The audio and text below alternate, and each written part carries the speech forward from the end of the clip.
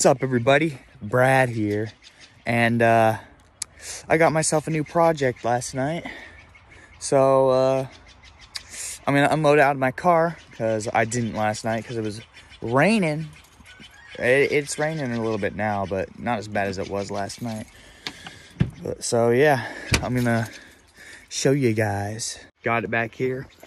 Had a little bit of trouble, you know. Had to move that passenger seat up, but yeah, it's a frame, but I've got some ideas for it. So yeah, I'm gonna unload it and show you guys some more about it. All right, I got it out here, leaned up on the side of my shed. So I paid $100 for this thing, and I think I can really sell like a lot of the parts I don't need and get all that back. So yeah, could probably sell this I don't know how much, but I could sell this for a good amount, the silencer.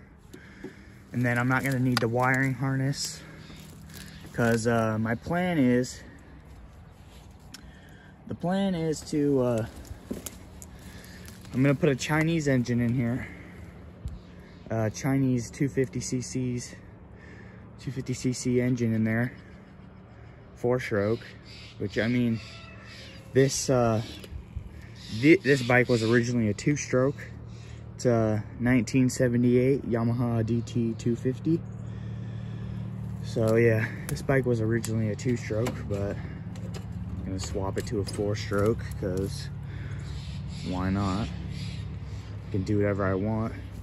So like, I really like the idea of this project because it's just a frame. So if I wanted to, I could buy like a tank for, you know, some other different brand, and buy a seat for a different brand or whatever, and just make it fit.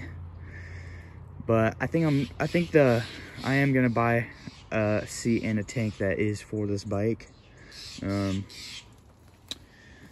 I noticed this is kind of weird. It's got like this shock that goes into the frame and everything, and comes up right here for the swing arm. That's a little strange. This bike is originally a enduro bike, so it was street legal.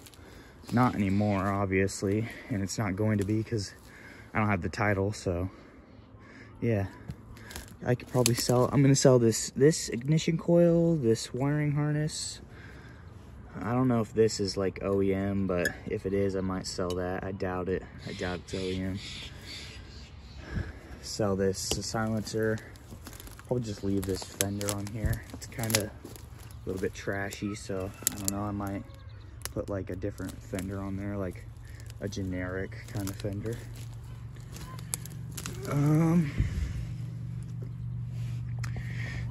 So yeah, it sucks I can't put this front wheel on because it's missing this, oh frick, it just fell over. It's missing this cap right here, so, and a stud. So I can't quite put this front wheel on. Well, I mean, I could, but it wouldn't be bolted on. So I might do that, so then it's easier to move around. So yeah, that's my plans with this thing, too. Put a Chinese engine in here and get a tank and a seat and ride it around, have some fun. So yeah. One more thing I forgot to add is that with this bike is I'm going to be really trying to track the expenses, you know, because I really want, my goal is to have this thing rideable in under $1,000 spent.